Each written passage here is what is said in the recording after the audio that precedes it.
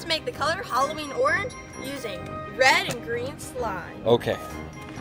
We have to add a little more red than we do green. There's your red. Now for the green. Interesting. No orange yet, right? Right, now let's add some water. Add the water. So far, it just looks like mud. Yeah. This kind of looks like Halloween orange. Oh, yeah.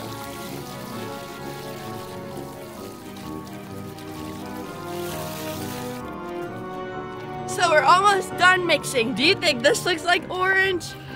I think it looks like rotten pumpkin orange. What do you think? Me too. Ooh, so you made rotten orange pumpkin Slime. slime. Pretty cool, I guess. It also kind of looks like graveyard mud, right? Right.